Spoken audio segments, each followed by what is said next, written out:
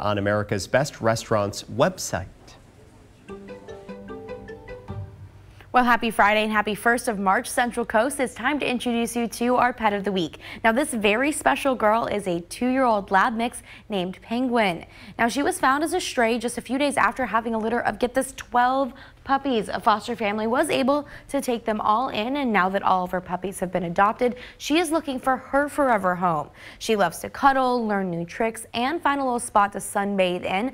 Plus, she does well in a car and is house trained. She just looks like such a sweet girl. Great name as well. And Penguin will be available at noon today at the Woods Humane Society shelter off of Oklahoma Avenue in San Luis Obispo. I love that. So adorable. I love all those spots too. Love all those spots, and she's done her job. She did a very hard job of having all those puppies. Now it's her time to shine and to be spoiled herself. Get out there and adopt. It's rainy this weekend, so perfect time to do so. Good time to get in there and cuddle with your new puppy. Exactly.